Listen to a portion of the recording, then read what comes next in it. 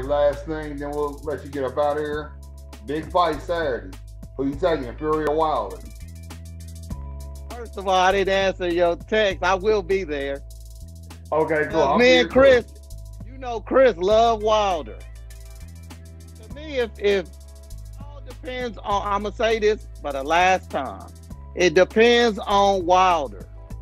If he comes in, I never seen a man with such a reach that don't jab and box. Look at, all he got to do is look at Muhammad Ali's tape. Yep. That's old school, but that's all he got to do. He's gifted with that power.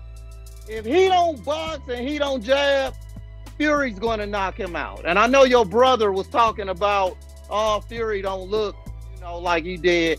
It don't matter. It's not about Fury. Fury's going to come in with the same game plan. Wilder has to change. You ain't no excuses.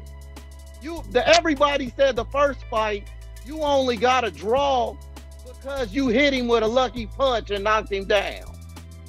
You got to come out and show that you something different. Because I'm going to keep saying the heavyweight division is a bum league. If the best we got is Wilder. If you think about the history of boxing, Evander Holyfield would have knocked Wilder out in the first 3 rounds. He would have knocked Fury out in the first 3 rounds.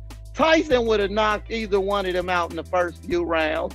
Muhammad Ali would have knocked them out. You see what I'm saying? Yeah. This is the worst heavyweight division I've seen in eons. See, here's the sad part. And I should have hit you up last Saturday and I didn't. A homie came through.